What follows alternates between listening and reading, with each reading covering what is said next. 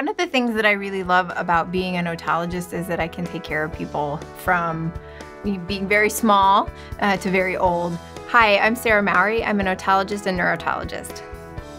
Otolaryngology care here at UH is really remarkable. We have this full spectrum of faculty members who cover literally every subspecialty within ENT. We take care of hearing loss, we take care of non-surgical things like dizziness and tinnitus, but then there's also the surgical side of things in taking care of eardrum repairs and cholesteatomas, cochlear implants, and then skull-base surgery, which is the other component of what it is that we do as neurotologists. I talk to people and try to explain things in a way that would make sense to my family members.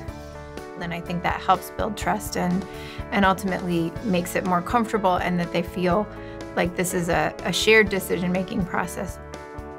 When I get to see a patient in the office and they've had their cochlear implant turned on and they are so happy, they can hear their family members, they can hear their grandkids, those are the days that make it worth doing.